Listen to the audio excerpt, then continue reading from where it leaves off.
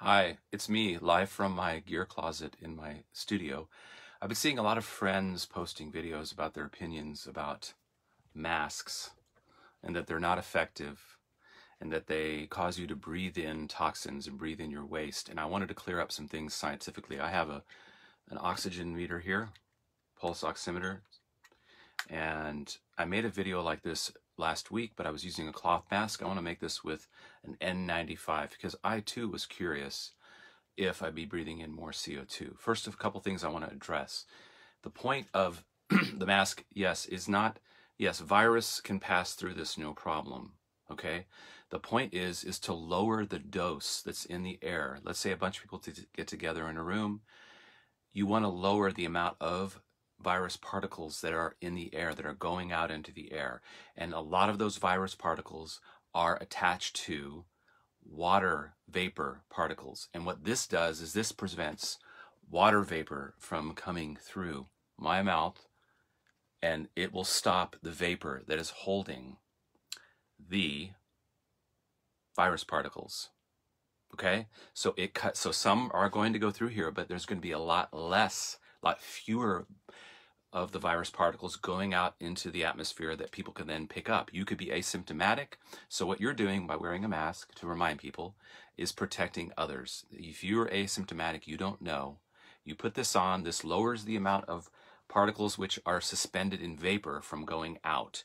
If I have this off, if you put your phone up and breathe on it, with your mouth, you'll see vapor on your phone.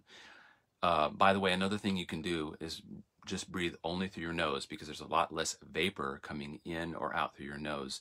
The nose filtrates, has a natural filtration system.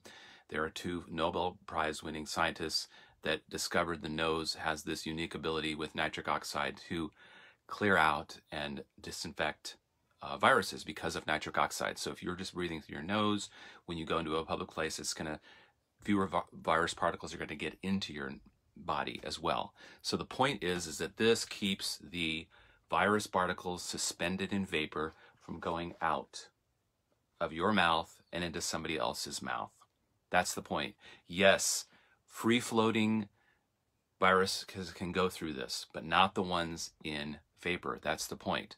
And also, it's about a dose. It could just be, there was an article in January that came out by a scientist that talked about, it's about the dose you get and your health and all that determine whether you get COVID or not. It's not, so you want to use this to lower the dose that's floating in the atmosphere. Now, to address the point about you're breathing in toxins, I'm going to wear this and I'm going to show you that with just normal breathing, it doesn't affect my oxygen level, because a lot of my friends have been posting that you're not getting enough oxygen when you're wearing a mask and it's bad for your health. Well, the thing is that oxygen and CO2 are both needed by the body. Right now I'm at 99%, just talking right here, 99%. So you need both oxygen and CO2. CO2 signals the release of oxygen from the hemoglobin. Look it up if you don't believe me. Okay, so it's not that CO2 is necessarily bad. It's just your body is regulating the amount of CO2 in your system to be a certain amount. So if you breathe in some CO2, it's not a bad thing. The level of CO2 is what signals the breathing hunger, air hunger response. Okay, so now I'm at 99. I'm just going to put this N95 mask on, and I'm just going to keep talking. And it might go down to 98. So I'll put it like this. I'm just going to breathe very slowly, and I'm going to show you how it's not going to change much. Okay, 96, 97, 98. I'm going to breathe through my nose. Now it's back to 99. I'm wearing an N95 mask. Plenty of oxygen going to my bloodstream. Plenty of oxygen in my blood right now. Let's see if I'm exercising. Now I'm breathing more through my nose. There's 20% more oxygen is absorbed if you breathe through your nose. Still up there at 99. let's just stand here. Let's see if I breathe. Now, granted, I'm actually in pretty good shape. I do Wim Hof breathing every morning.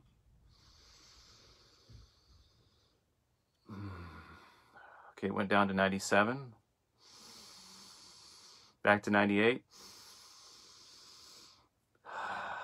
I'm breathing fully out into this mask, all of my CO2 out in here, and then I'm breathing in through my nose.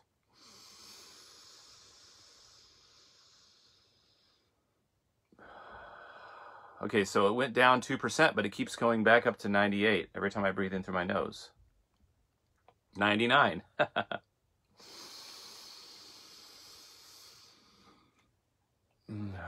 Wearing an N95 mask, 99% oxygen saturation.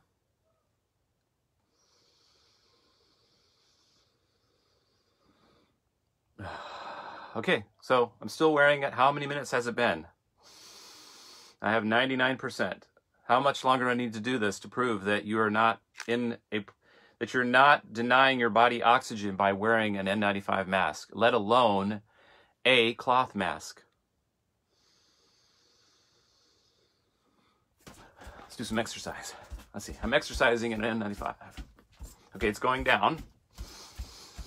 But if I just breathe more. Okay, still 98%. So, for those of you out there who think that this little inconvenience is causing you to have ill health, is causing you to have health problems, it's untrue. You just need to breathe through your nose. You need to use a mask to prevent the water vapor, the water particles that hold the virus from going out through here. Yes, there are going to be some virus particles that are going to make it out, but the point is that this lessens the dose for other people that are around you that may be susceptible. And we do this because we care about others and we want to help others, right? Right? You know, I may be okay without a mask outside. I'm healthy. I'm pretty confident that I would be fine.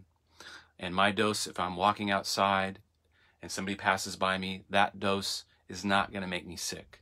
But if I go in a room where there's been a bunch of people and it's accumulated, I'm going to put this on to prevent those water particles that hold the virus from going through here.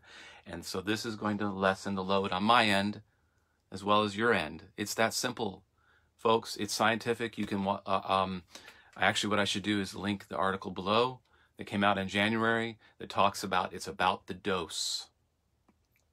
And yes, masks do not prevent the virus from going in and out. They prevent the water particles that hold the virus, therefore lessen the virus load that goes out. And that's what you want to do, because it could just be a matter of 100 particles or 1,000 particles that make somebody sick or not. Okay, I'd love to hear your comments below. I used an oximeter, and when using this, it never went below 97%. Most of the time, it was 98, 99%. I'm healthy. Breathe through your nose. Natural antiviral properties by breathing through your nose, not through your mouth. Nitric oxide is produced in your nasal cavity. Boom. Let's be healthy. Pass this video.